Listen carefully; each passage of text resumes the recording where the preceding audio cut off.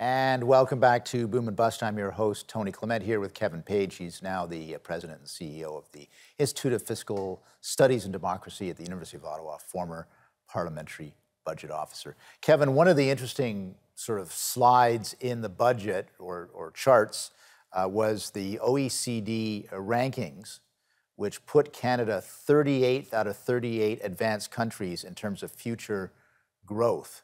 What's going on there? How do you unpack that for us?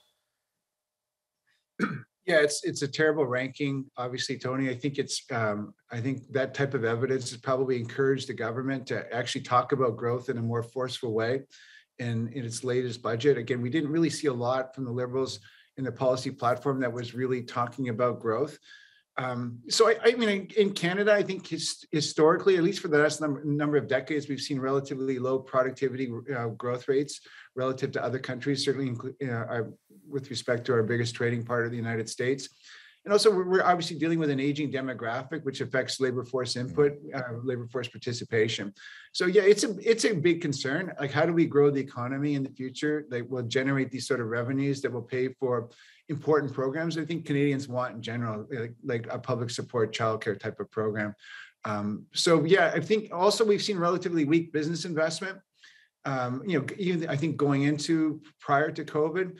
And I mean, there's lots of room for business investment to grow, and we're probably with interest rates rising, we're not going to make that easier for businesses.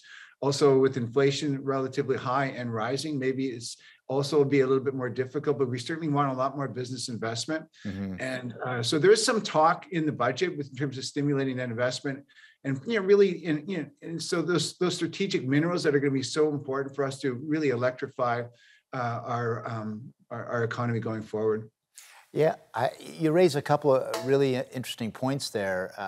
Obviously, as you said right at the outset, this was in the wake of the Liberal NDP agreement on supply and approving budgets and whatnot, confidence motions in the House of Commons.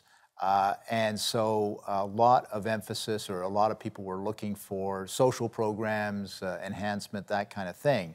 But you're also seeing, and this is your point as well, like the government included that chart showing us 38th out of 38 countries in terms of future growth. They wouldn't put that in the budget document unless they were concerned about it. They wanted to somehow show that they were addressing it. So you've got kind of two things happening at the same time in the budget. I don't want to overanalyze here, but you've got the promises they made for social spending, let's put it that way, but they're also concerned about future economic growth, which of course, that's basically the way that you pay for all of these things. Am I being too simplistic in my analysis, or do you see that as well?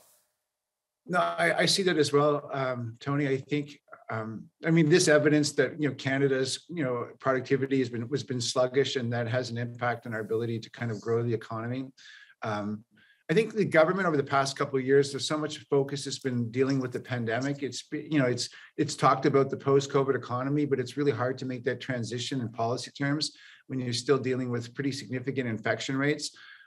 So again, now we're in this environment. I think we saw that in the Ontario budget as well, the need to make important investments in infrastructure that will actually grow a different economy in the post-COVID world.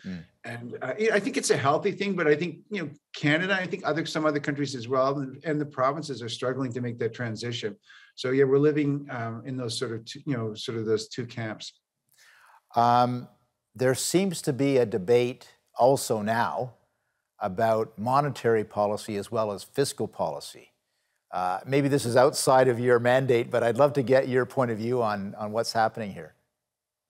Yeah, I think there's a sense that, in this difficult environment where we've had like a supply shock thanks to the pandemic, and I think, experiencing potentially another global supply shock because of the Russia-Ukraine war, that we still have to find a way to normalize policies.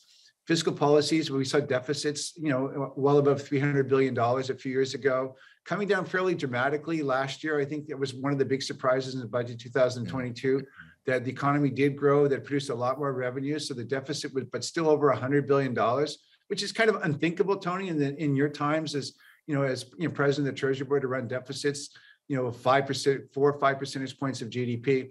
So I think it's important that fiscal policy that we take the foot off the gas pedal. And I think the same way on monetary policy that, with the policy rates, need to go up. Hold on to that thought. Sorry, Kevin, we're going to take another brief break, but I do want to return to this very important point. We'll be back after these messages.